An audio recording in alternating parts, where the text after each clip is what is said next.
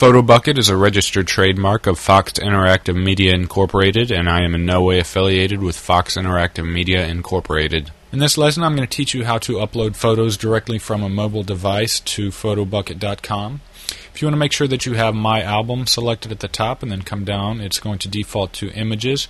You're going to need to come over and select the Mobile Phone tab right here, and it's going to take you to a screen that looks like this. It's going to give you a email address, and it's going to default to, it's going to say your username, then a dot, and then it's going to give you a PIN number. This is a random PIN number it's going to assign you, and then at uploads.photobucket.com. Now if you want to upload a photo from your mobile device is going to have to be able to send emails.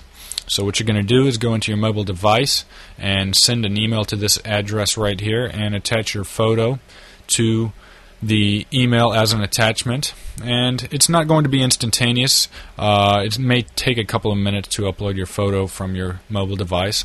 But if you want to come up to Account Options, and if you click there, and you can scroll down and select Edit My Mobile Settings right here.